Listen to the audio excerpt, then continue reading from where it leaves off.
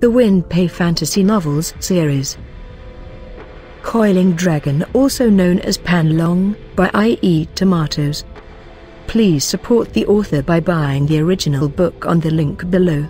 Book 6, The Road to Revenge, Chapter 2, The Decision. In the Wushan continent, only an emperor of an empire had the authority to give his siblings the title of prince. The status of a prince of an empire was roughly equivalent to that of a king in one of the kingdoms. At most, a king could confer the title of duke upon his siblings. That was the limit. The Grand Dukes ruling over the duchies were in fact nothing more than dukes as well. Empire, kingdom, duchy. The ranks progressively went down at each level. Duke Patterson, the younger brother of the King of Fenlai?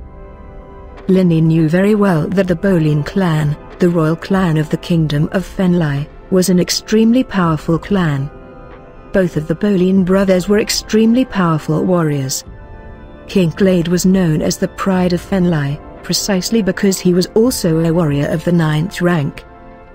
As for Patterson, although he couldn't match up to his older brother, he too was a warrior of the 7th rank.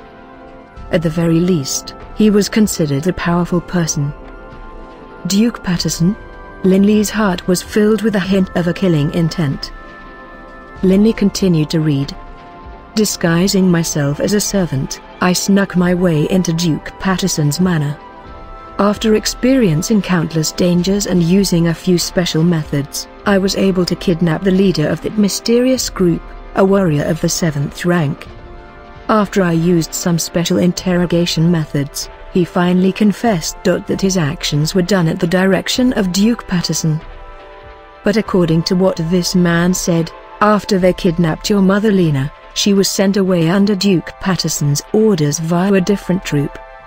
Clearly, behind Duke Patterson as well, there was another figure controlling things.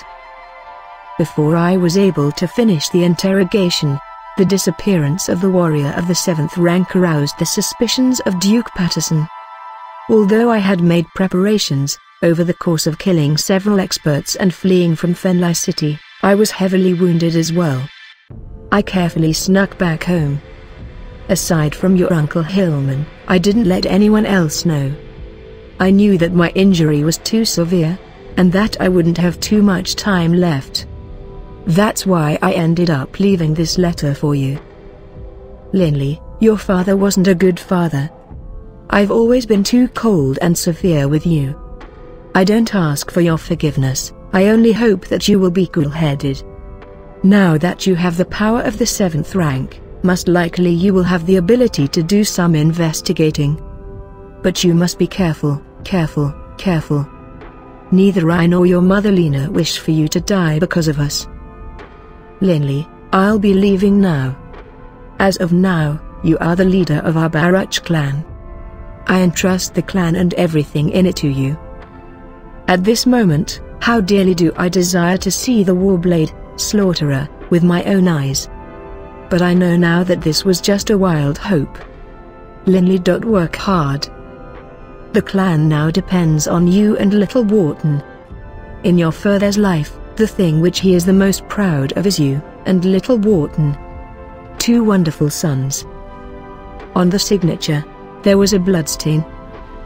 Flames erupted from Linley's hands. Hiss. In the blink of an eye, this letter was burnt to ashes. Hillman, standing off to the side, looked at Linley. Linley had just burnt the last testament of his father to ashes. But Hillman wasn't angry, in fact, he secretly nodded in approval. Although this letter was a legacy, it also contained many secrets. If it fell into the wrong hands, it would be catastrophic. Linley turned his head to look at Hillman. Uncle Hillman, I want to entrust you with something. Go ahead. Hillman looked at Linley. Hillman had already made up his mind to assist Linley in getting vengeance. Linley stretched his arms out, picking up the Warblade Slaughterer, then turned to look at Hillman. Uncle Hillman, this Warblade Slaughterer is the ancestral heirloom of our Baruch clan. I hope that you can hand this warblade, slaughterer, to my little brother Wharton in the O'Brien Empire. I want you to personally deliver it. O'Brien Empire? Then here. Hillman was beginning to worry about Linley. Linley said seriously, Uncle Hillman, don't be worried. As a dual-element magus of the 7th rank, even the Radiant Church holds me in extremely high regard. Even King Clade, the ruler of Fenlai, was extremely courteous to me. My safety is not something you need to be concerned about. Hillman was just a warrior. He didn't fully understand what being a 17-year-old dual-element magus of the 7th rank truly meant. In fact, he didn't even know that Linley was now a master sculptor approaching the level of Prulx and Hope Jensen, with an extremely high status. If that's the case, then... Hillman frowned. After you hand this warblade, slaughterer, over to my younger brother, assist Grandpa Hiri and stay by my younger brother's side. Everything here, I can and will handle by myself. Linley's voice was deep, and it carried a hint of frost. In the entire Holy Union, he was alone now. He had no family here anymore. What did he have to fear? Linley had already made up his mind to avenge his father, as well as find out what happened to his mother. Was his mother alive or dead? In the depths of his heart, Linley was still hoping that his mother was alive. Although the chances were beyond slim, Linley was not willing to give up. Stay in the O'Brien Empire? Hillman was quiet for a moment. After all, he had family here in Wushan Township. But for him, as a warrior of the 6th rank, anywhere in the world he went, he would be able to make a living for himself. Uncle Hillman, you can take your entire family with you. In addition, take this magic crystal card with you. This magic crystal card has not been imprinted yet, and has 1,000,000 gold coins within it. Take this magic crystal card with you, all the way to the O'Brien Empire. From within his clothes, Linley withdrew a single magic crystal card and handed it to Hillman. 1,000,000 gold coins? Hillman stared at Linley in astonishment. 1,000,000 gold coins was an absolute fortune. When Hogg was still alive, for the sake of a few thousand gold coins, he had to sell off his clan's possessions. Even if he sold off the entire ancestral home, he might not be able to come up with much more than 100,000 gold coins. But now, in the blink of an eye, Linley was handing over a magic crystal card with 1,000,000 gold coins on it. Linley, where did you get this money from? Hillman had to ask. Uncle Hillman, you don't need to ask. In the future, you will know. Linley's heart, at this moment, was filled with grief and rage. He was in no mood to brag about his accomplishments as a sculptor. Hillman nodded slightly. Linley, wait a moment. Hillman once more ran into the private room, then came back out with an urn, handing it to Linley. This is? Linley's gaze couldn't leave the urn. He seemed to have already guessed what this urn contained. Hillman instructed, Linley, these are your father's ashes. When your father died, we didn't dare to publicly announce it. We didn't even dare to bury him. Our only choice was to place his cremated ashes within the private room as we awaited your return. Linley accepted the cremation urn. He felt that it was heavy. So heavy. The desolate wind howled. Not too far from Wushan Township, there was a cemetery filled with countless tombs. At this time, though, an extremely lavish tombstone had just been erected. The short-haired Linley was currently quietly seated cross-legged in front of it. Linley had spent a full night erecting this tombstone. Based on Linley's current level of ability, carrying a few boulders was child's play. And, given that Linley already had reached the level of a master in sculpting, naturally he was able to carve the boulder into a lavishly beautiful tombstone. The desolate wind howled. Linley just sat there quietly. Linley. Hillman was carrying the Warblade Slaughterer on his back in the case. He appeared in front of Linley. Linley didn't open his eyes. He only said, "Uncle Hillman, I've entrusted the Warblade Slaughterer to you. I entrust my younger brother, Wharton, to you and Grandpa Harry as well. Be safe on your way there. I won't send you off." Hillman looked at the back of Linley, still seated cross-legged. Then he took another look at the tombstone. Finally, he nodded, then silently departed. Hillman left. He had left, taking the Warblade Slaughterer with him. From this day forward, with the ancient ancestral manor of the Baruch clan, there was no one left aside from Linley and the servants. Suddenly Linley opened his eyes.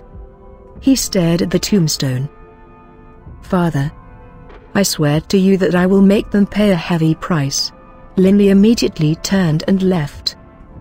The Shadow Mouse, Bobby, still stood on Linley's shoulders, but he seemed to be afraid to make any noise at all. "Lord Hogg has passed away?" This is. A group of citizens of Wushan Township were currently in mourning for Hogg's passing. What a wonderful nobleman he was. How could he die like this?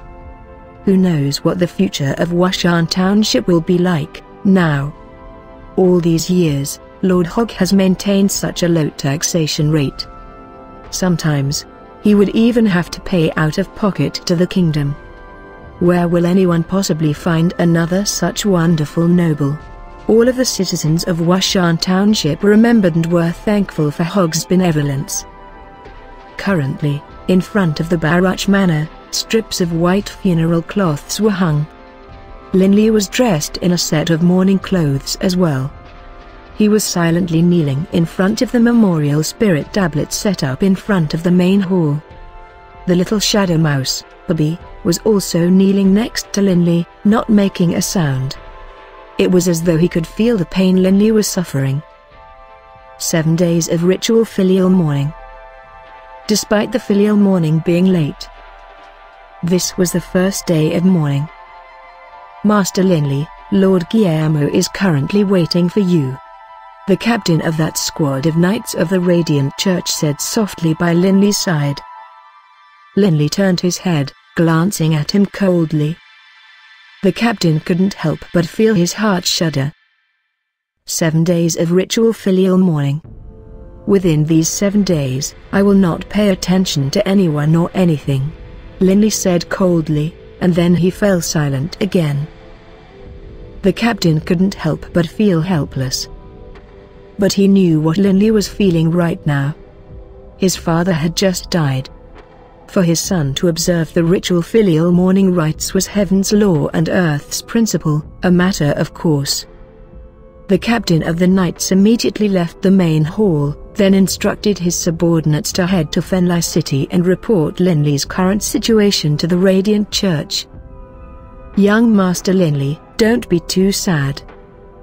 The citizens of Wushan Township came through in a steady stream to kowtow in front of Hogg's memorial spirit tablet. All of them remembered the benevolence Hogg had shown when he was alive. Linley didn't speak. He only bowed in thanks to every single visiting citizen. This news quickly reached the Radiant Church, but Cardinal Lampson and Cardinal Guillermo weren't too shocked. "Linley's father has passed away?" Guillermo nodded slightly. "No wonder back when Linley became a dual-element magus of the 7th rank, when I sent people to inquire about Linley's father, we weren't able to find anything. So he had already passed away." The Radiant Church had a total of 5 cardinals. Linley's matters were mostly handled by Cardinal Guillermo and Cardinal Lampson. "Guillermo, let us quickly prepare some things, then go and pay our respects to Linley's father," Lampson suggested.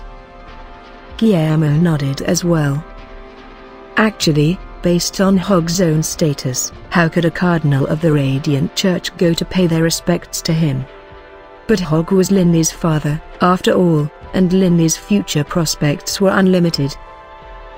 He had already been designated as an important future cornerstone of the Radiant Church by the Church. All right. It's already dark now. Then let's head off early in the morning, tomorrow. Once Hogg's death became openly known, due to the fact that the Kingdom of Fenlai had already designated Linley as a highly important figure, the news of his death quickly reached the royal palace of Fenlai. The speed by which they received this news was only slightly slower than the Radiant Church. Linley's father died? Clade nodded to himself as well. When Linley had become a dual-element magus of the 7th rank, he too had sent people to inquire about Linley's father, and he had in fact even told Linley that his father had gone missing. As it turned out, Linley's father really had passed away after all. Tomorrow morning, I'll go pay my respects. Clade reached the same decision. Aside from Clade, many of the most important people in Fenlai City received this news from the royal palace. Many of them venerated Master Linley, while others wanted to make friends with him. Every single one of them decided to go early next morning to that little backwater, Wushan Township, to pay their respects to Linley's father. While all of this was going on, Linley remained within his ancestral home in Wushan Township, quietly observing the rites of mourning. Thank you for listening the audiobook series by Win Pei. Don't forget to like, share, and subscribe for the new updates of your favorite audiobooks. Please support the author by buying the original books in the description. Love and peace. Win Pei.